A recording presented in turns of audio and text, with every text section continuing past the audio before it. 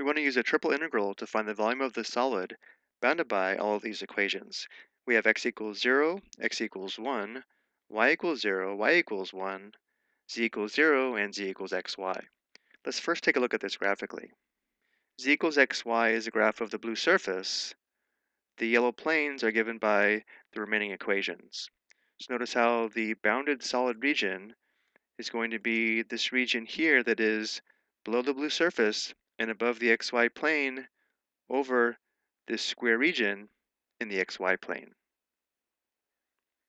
We can determine the volume of a solid using a triple integral as defined here, where the volume is equal to the triple integral over the region D, where the region D is the solid region we're trying to find the volume of, and then differential V using rectangular coordinates is equal to dz, dy, dx, or any of the 6 possible orders of integration shown here at the bottom.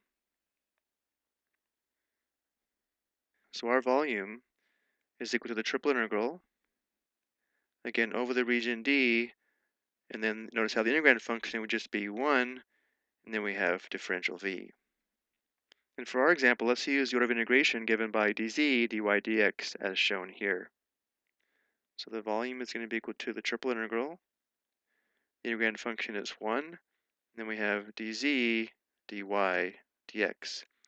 Now let's work on determining the limits of integration for x, y, and z. When we know that the solid is bounded below by the xy plane given by z equals 0, and it's bounded above by the surface given by z equals xy.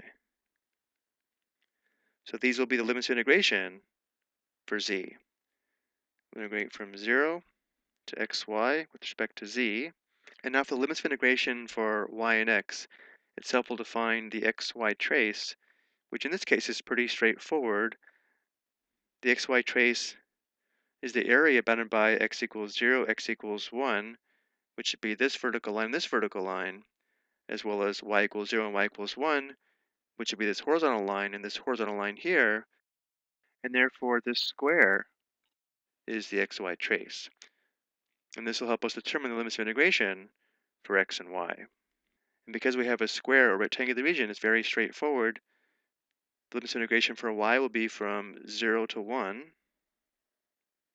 The limits of integration for x will also be from 0 to 1.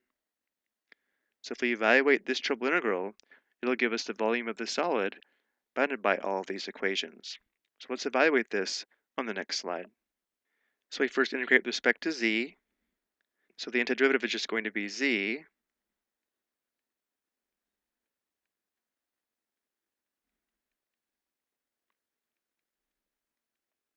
And now we need to find big F of b minus big F of a, which is just going to be xy minus 0.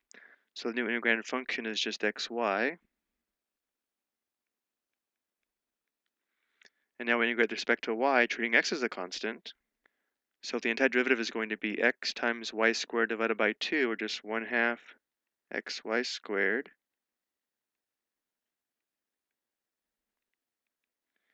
And now we need to find big F of b minus big F of a. So when y is equal to 1, we'd have 1 squared. And when y is 0, of course, we have 0 squared. So the new integrated function is just 1/2 x. And now we integrate with respect to x, so we'll have 1/2 times x squared divided by 2, or 1/4 x squared. So we have 1/4 times the quantity 1 squared minus 0 squared. So the exact volume is 1/4 cubic units. Or of course, as a decimal, we can write this as 0.25 cubic units.